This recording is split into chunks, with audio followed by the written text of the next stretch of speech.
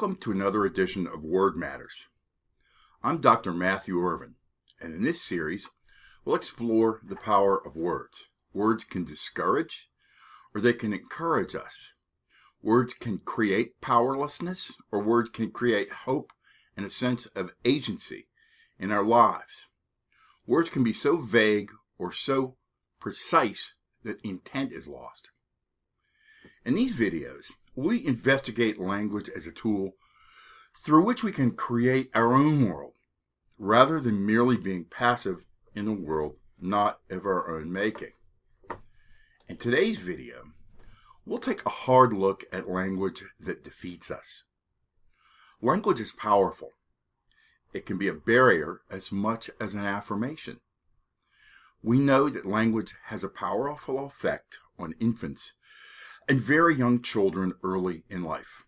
MRIs of humans as they develop in the first 5 years of life provide dramatic evidence for the effect of language on the actual physical development of the human brain.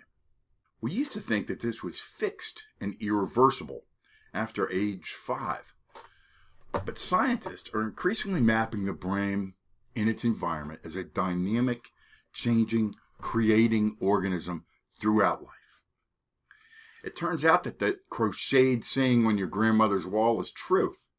Children live what they learn. But so increasingly do adults at every stage of our lives. So, what does this mean? Language affects our reality.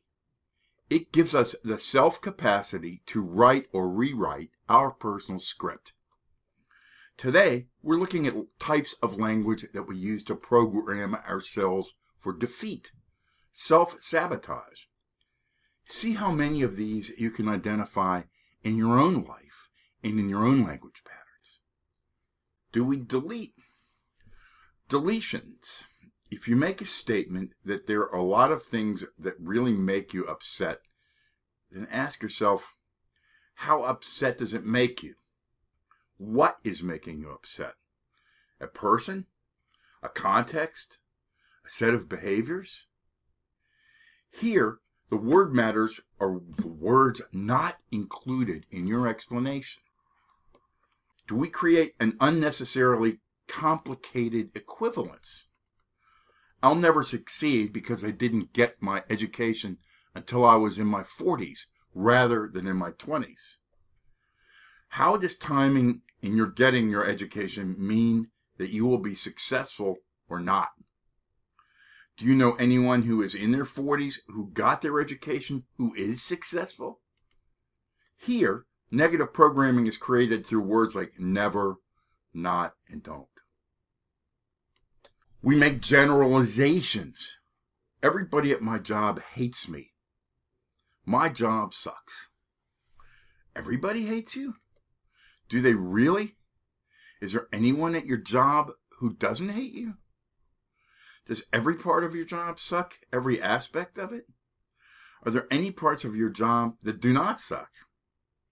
Words like everybody, all, here is implied as in all parts of my job suck. Impossibility is another way that we sabotage ourselves through language. If you watch the first video in the series, this is a great way to sabotage those New Year's resolutions. I can't lose weight.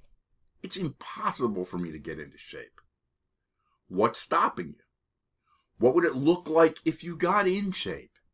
Is there any part of that that is possible?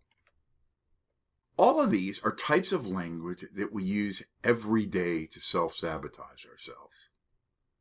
If we eliminate these, we can at least begin to clear the way to replace never, can't, impossible, everyone, no one. Disempowering words that limit us with words that are positive. We can use words to move toward something, not just to articulate the way the deck chairs are arranged on the Titanic. In part 3 of our series, we will explore how to construct language so that you move towards, not away from your goals.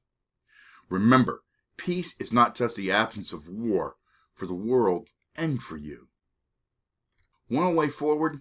to use your language as a way to move your mind and your life towards where you want it to be, then please click on the link below and join me at Accountability Coach 100. Your new year begins on January 24th or March 4th or May 12th or any day that you determine that it will begin.